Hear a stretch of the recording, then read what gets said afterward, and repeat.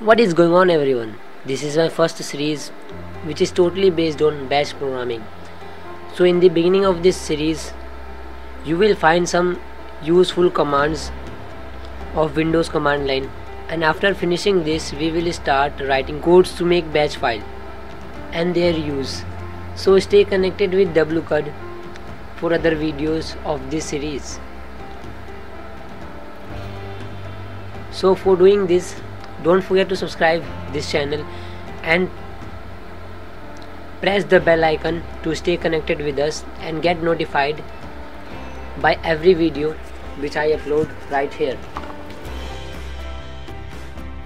Let's do some work right now. So firstly I will show you the different ways to open this command prompt, and then we will see some commands. So to open your command prompt, go to start menu and then there in this search box type CMD and then press enter, and now here we go. This black background box is our command prompt, and here we will perform our all tasks. I will show other methods in next videos.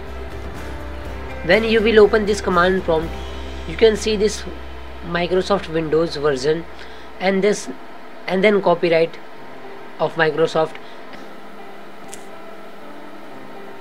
Now let's move on and perform some commands. The first command we are going to run is pause command. This is a very easy command to run and it will pause your window until you press a button.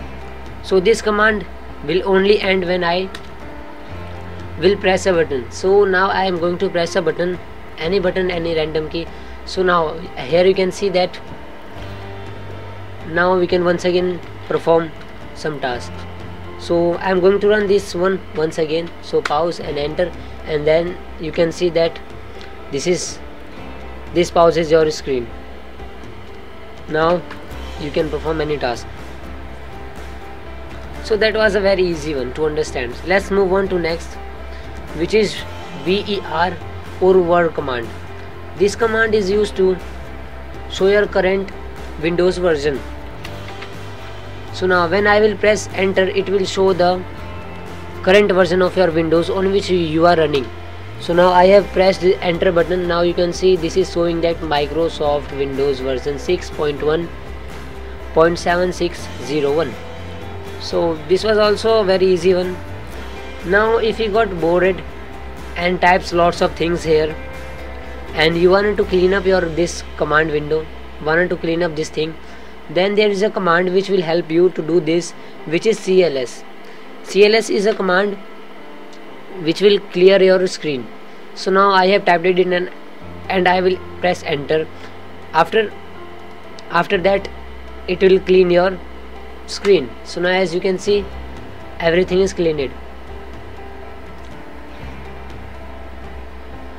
Now the next one is note command.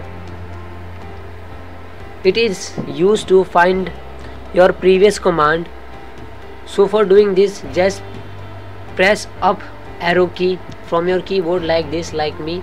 Now as you can see, the CLS was the previous command, then before that we run version command, and then before that we run pause command. And if you wanted to go back to the recent command, you have to press down arrow key as I am doing. So now this is word command and this is the CLS command which we recently used. So I think it is enough for this video. Thank you for watching. So I hope I will see all of you in next tutorial. Take care guys.